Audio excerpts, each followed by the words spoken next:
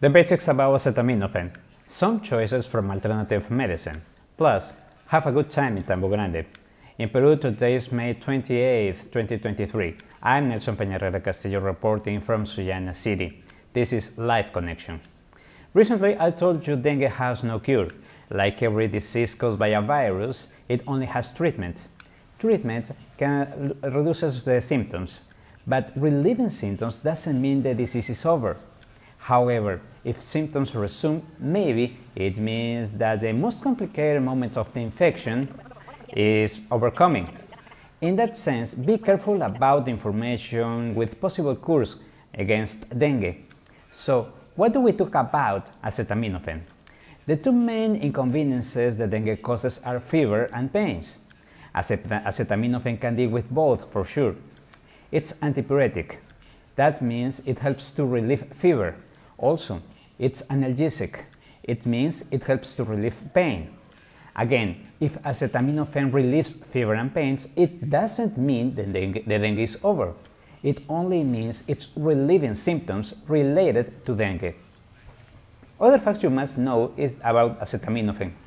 The existing medical literature says this antipyretic and analgesic continues to be one of the most effective medications in the world to reduce all those inconveniences. As a guide, when you listen about acetaminophen, think about number 4. Pharmacists advise the daily acetaminophen dose in patients 15 years old and older does not exceed 4 grams. Patients under 15 years old, especially children and babies, must require the approbation of the pediatrician. The minimum time between doses is 4 hours. Also, treatment must not exceed 4 days. If symptoms continue or get worse, ask your doctor. In general terms, acetaminophen doesn't have secondary effects, but long treatments can affect the liver. Much more if you drink alcohol. Another pharmacist's tip is that you take the doses between meals, so absorption is better.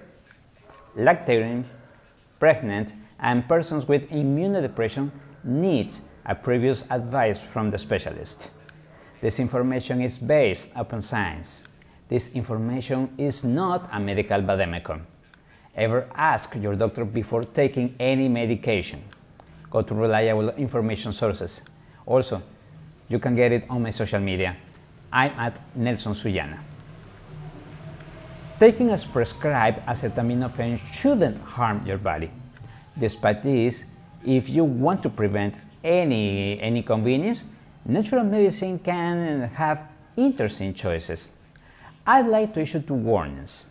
First, the information I'll share doesn't replace acetaminophen treatment. Second, the information I'll share is not a cure against dengue or any other disease. So here we go, because you may have one of those at home. Mint, good for headache and muscle pains. Valerian, also good for headaches and muscle pains. Chamomile, it relaxes muscles. Ginger, good against headaches. Arnica, good against muscle pains. Clove, good against headaches and muscle pains. Turmeric, it relieves body pain. If you consume garlic in your diet, it's good against joint pains. Apple vinegar is good against muscle cramps. I bet you have at least one of those at home. Again, those food doesn't replace the acetaminophen treatment. So, don't pause it unless your doctor prescribes it so. Neither assume those products as a cure against dengue or any other disease. This information has been clinically validated.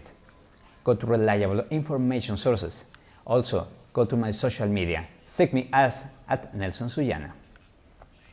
Changing the topic but not the stage, we ever trusted on the touristic potential of Tambo Grande district here in Peru?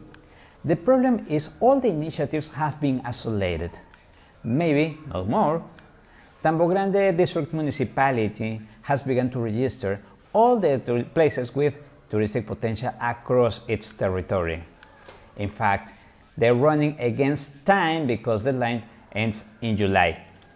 The idea is making them overworthy, so they can enter official catalogs for allow the tourism as an industry in that district.